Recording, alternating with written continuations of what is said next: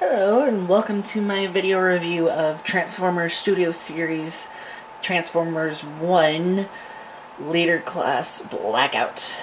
Now, this is my second video and this is a bigger figure, so this should be interesting. Here he is in his helicopter mode. Honestly, I don't know the specifics of his like what model exactly, other than it's a military chopper, but you know. God, honestly, I will say I really love the detail alone on the Studio Series figures. I didn't say that in the Bumblebee video, but I'm saying that here because you have his Air Force logo right there, and then you got Blackout on his tail there. Let's zoom in because it's a little bit easier to read that way. You actually have his 4500 X-ray tag here, and then danger keep away. And you also have the Air Force logo. Whoops, wrong way! Right there on his... It's not really a wing because helicopters don't really have wings, but the side of the vehicle. Something, I don't know. Again, I don't really know helicopter specifics, but again, you got 4500 X-ray there on the front, as well as nice little Decepticon symbol. Try saying signal. So you got,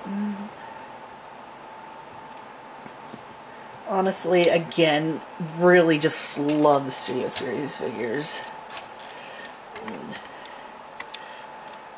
Looking at his bottom, you can kind of see how he basically folds up and unfolds, and also, of course, it's not Blackout without Scorponok, and honestly, his little, I guess you could call it transformation, but really you just bring his tail up, move his pincers, boom, Scorponok. So, his propellers actually spin really nicely. I mean, you can get a really good spin on them, as you can see on the video here. And of course his back tail, or tail propeller also spins pretty nicely. Alright. We move Scorponok off to the side for now.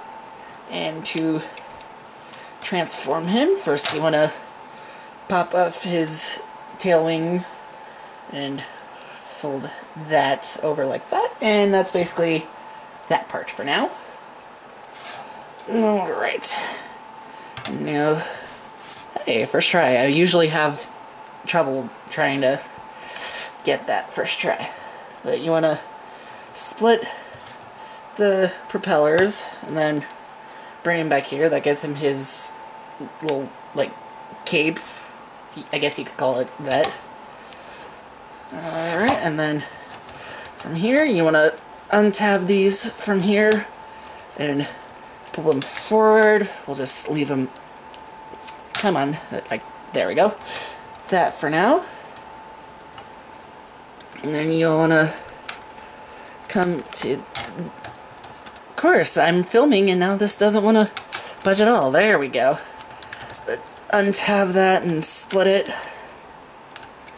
Bring both parts up like this. Now, obviously, there's better ways to, or I guess better order to do this.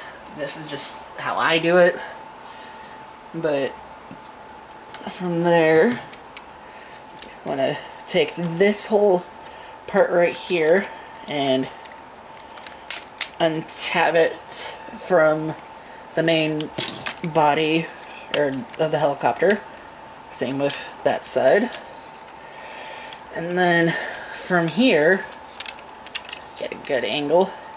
I'm gonna split it right there, bring it down like so. Want to rotate it at his, not really his, I guess that's the bicep Yeah, that's totally the bicep.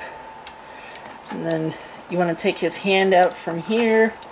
But first, I also want to take this part, untab it from here, and rotate it down. And then you can leave his hand closed or open it. Personally, I like to open it a little. But you want to take this whole part that was the side of the helicopter, fold it over like so, and then you can see this right here and that tab, that's gonna tab into there, and now he has his arm.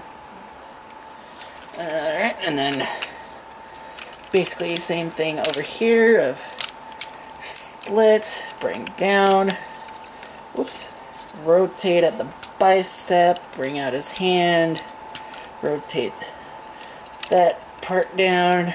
Again, I don't know helicopter specifics. I don't even know car specifics, so that will be fun on other vehicle, their car modes. Yeah, words. And the same thing, you want to take this and tap it into there.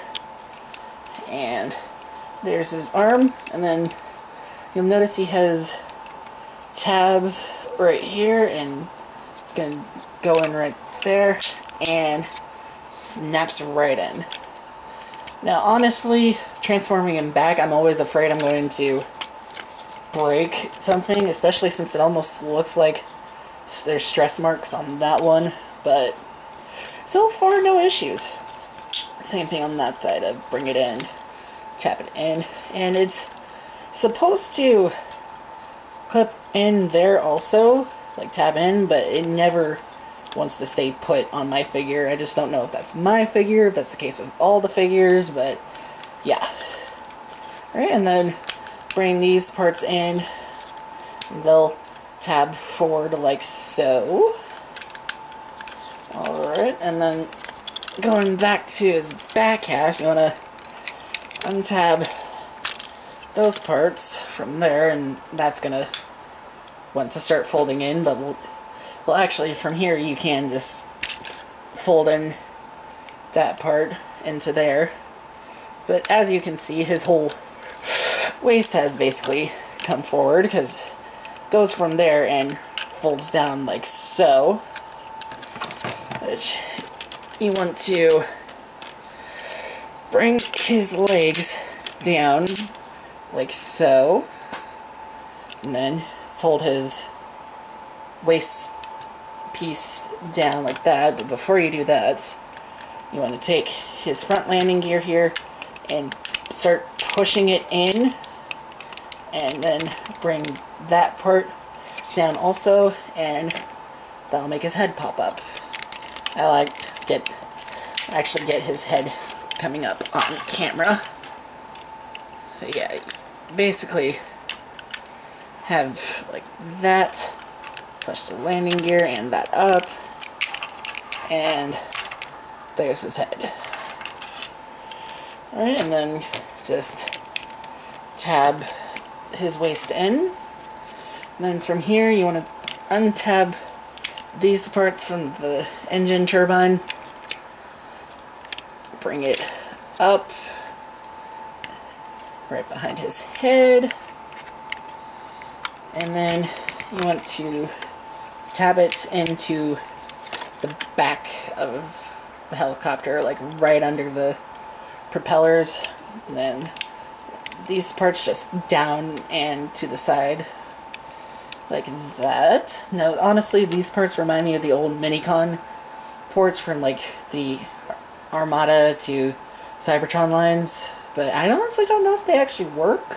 I've never tried it, but anyways. Alright, and then from here on his feet, you want to rotate these forward, and then bring this down. That will bring that part up. Fold up his landing gear again, up, fold, and this part you want to bring out like that, fold, we'll untab it from there and fold it in, rotate it around, push it back in, and that's his feet. I will admit his feet are a little awkward for my liking, but not enough for me to not like the figure. But same thing. Down, pull out, fold that part in, push back in, and there's his feet. Yeah, he has that on his bottom of his feet, but again, easily just the way he transforms is kind of a given, but, you know. And then, of course, you want to bend there because all the Decepticons have that, like, weird legs that just bend in. Alright. And then his gun stays out like that in the movie, but the instructions tell you to fold it down like that. Honestly, I do it just because it gives him a more flat, streamlined front look. I mean, obviously you can still have it like come up for like attack, but oops, that came untabbed. Whoops. Yeah, be careful of that popping off, especially during transformation. It happens to me more times than I can count, honestly. Just give me a sec to tab this back in. Maybe. Come on, Blackout. Oh my gosh.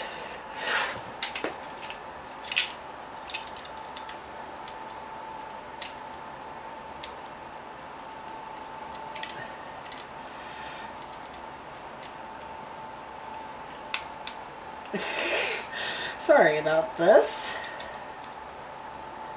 It's never given me this much issue trying to tab it. There it goes. Tab it back in. Alright. Straighten him back up. I also realized if you're not careful, it will push, the thruster will push that front windshield forward. It's as simple as just untabbing the turbine, moving it out of the way, just pushing it down like so, bring it back up, and there. Much better. Alright, and his tail wing from earlier, you want to take it, and you could tab it on either side, but the instructions say this side, and personally, to me, it looks better on this side. But tab it in like so, and I'll fix the camera in a second. But here we have Blackout. His head was stuck under the turbine in his robot mode.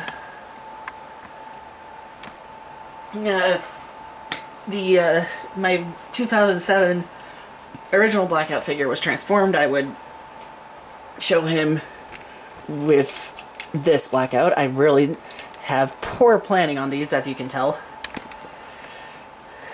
But yeah, here he is in all his glory in robot mode.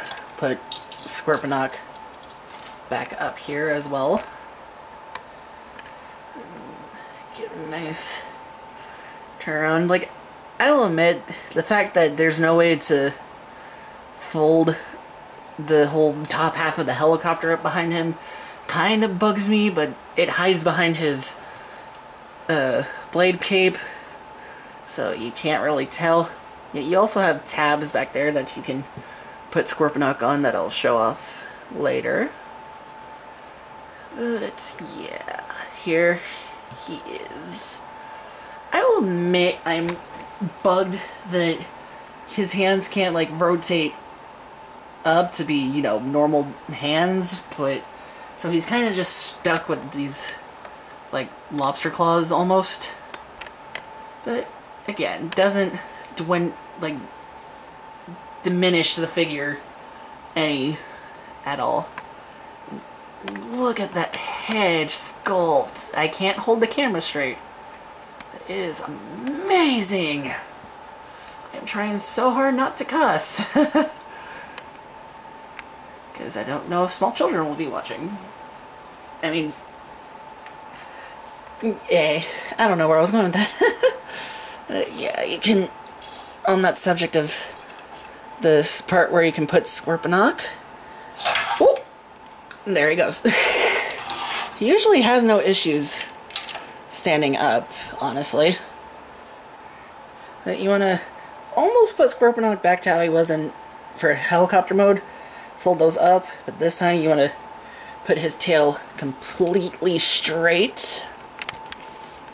I'm hitting the camera. And then he just plugs on, if I can get him. Yeah, he has a tab right there on his, where a screw is. But yeah, just tab him on. And now Scorponok is concealed. Fix his legs. Now, whoops, there it goes again. And doing that, you end up having his tail poke out from underneath, but minor detail. Still cool that he can basically store Scorponok back there, like in the movie. The Scorponok basically popped out from that same exact area. Okay. Size comparison. Here he is next to Studio Series Volkswagen Bumblebee. And first movie Studio Series Camaro. Or original 70s Camaro? Honestly, I can't remember. And yeah, obviously since the Studio Series are made to be actually height accurate with how they appear in the movie.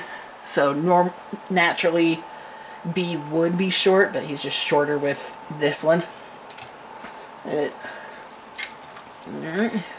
kind of lunging forward. I can't speak. Here he is with Studio Series Ironhide. Again, still pretty tall. He'd be taller with his legs. Like, if you keep his legs straight, which honestly, when I first got him, that's what I did, because I forgot about the whole bending at the knees, but and have him with a fellow Decepticon, because again, my Brawl and Starscream aren't in robot mode. But whoop, this guy is always a pain to get standing. But don't lean backwards. Ooh, there goes Blackout. Good thing these Studio Series figures are very sturdy, which I really love that they are sturdy. So when cases like that happen, nothing is damaged or broken. And honestly, I would be very upset if these figures got damaged or broken. Especially the leader class, because they're like $50 a pop. $50 a figure. And honestly, that won't stop me from buying them. Okay. Now that he's been straightened out. Granted, Megatron leans forward because, again, it's impossible to have him stand properly. Which will be interesting when I go to review him.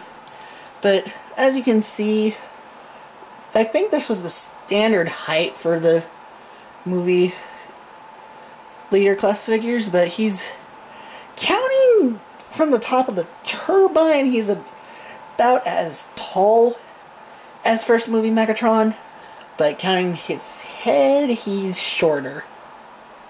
But you know what, I honestly hope we get a Studio Series of this Megatron, because that would just be so cool. Honestly, I am ready for Barricade. I need to stop saying honestly. Yeah. Take Megatron off. So yeah, that's Transformers Studio Series first movie, Leader Class Blackout.